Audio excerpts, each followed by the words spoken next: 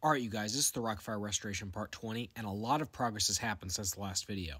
Once I had the upper lighting done, I started experimenting with the character layouts. I put all the characters on the stage and then used that to determine where exactly the trapdoors would need to go for the valve banks so they would be easily accessible in case I needed to adjust movement at some point or fix an air leak. So what I'm doing right here is just figuring out exactly where Mitzi's trapdoor is going to go.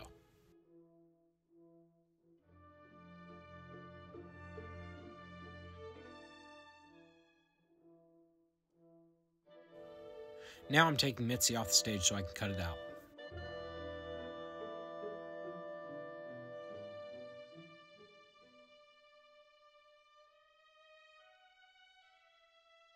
Next is Beach Bear's trapdoor.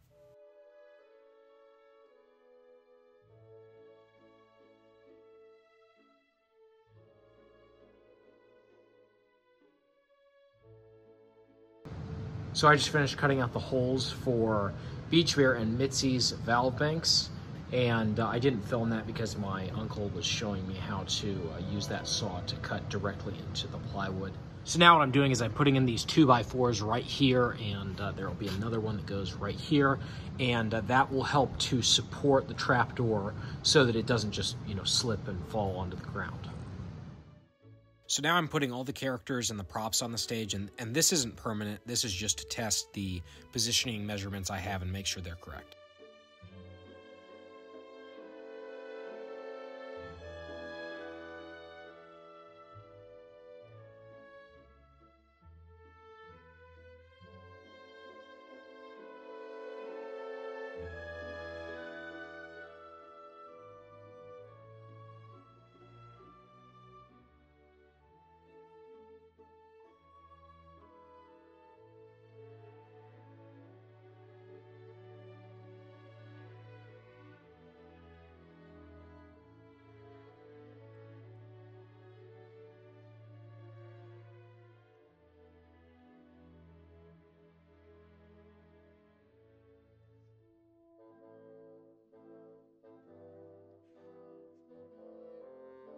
This is the nice brand new trim just installed on the stage.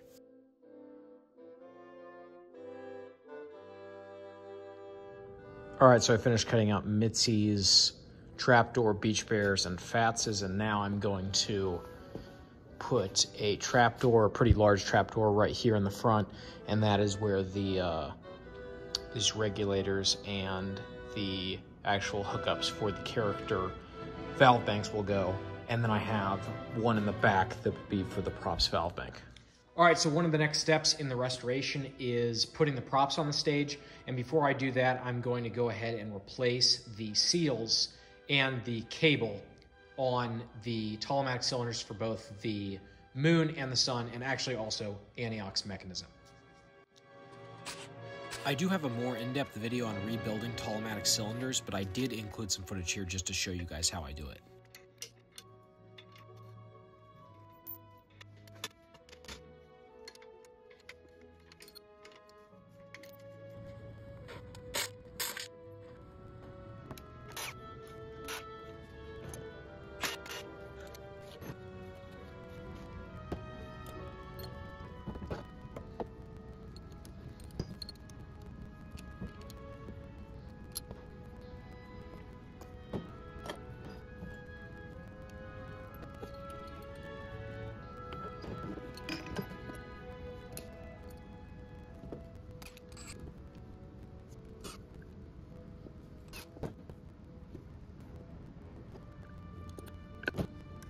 Here I am taking the pulley blocks off on both sides.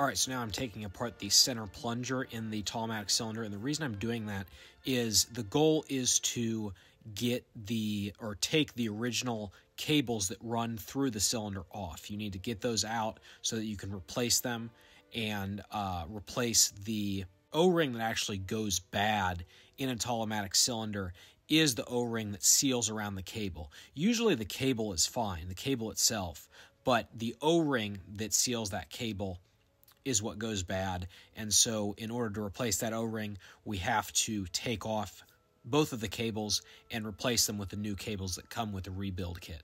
So I'm just taking apart both sides of this plunger that's in the center. I'm saving those two plastic pieces. I'm going to replace the two U-cup O-rings in the center, and then I'm going to put new cables in to that Tall-O-Matic cylinder.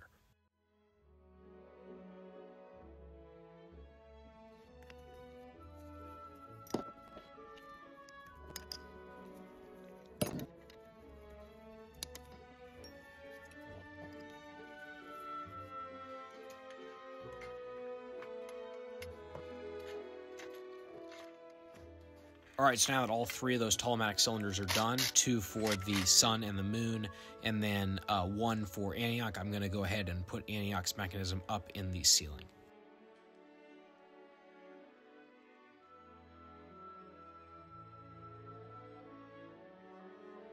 All right, so Kanan is helping me.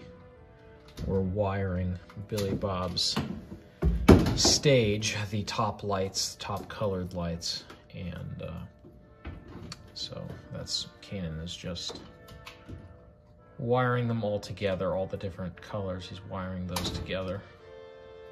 And then there's one wire that will go down for each color type. What's the most painful electricity shock that you've had? Oh, the emo controller. What happened there? I touched something inside of it. It was like a transformer. Mm-hmm. And it made the breakers in my house trip. Oh, that's awesome.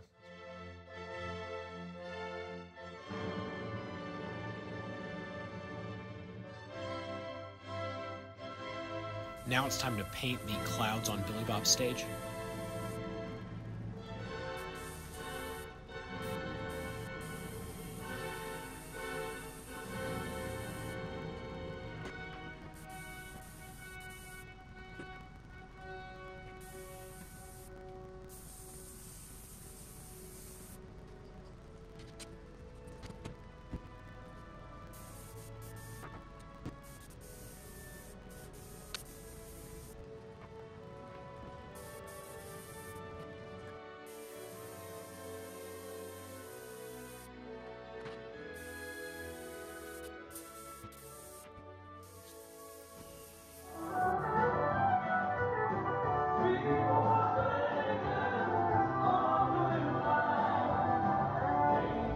All right, so right now we are wiring the center stage top lights, and this time, instead of using wire nuts that we used last time, we're using Wago lever nuts, which are far easier to connect.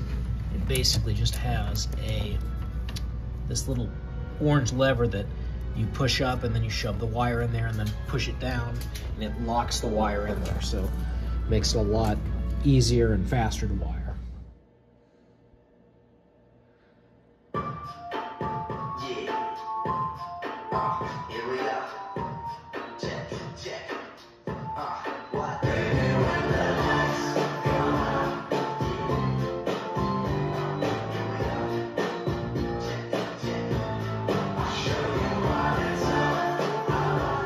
Now I'm painting the grass, branches, and leaves on Billy Bob's stage.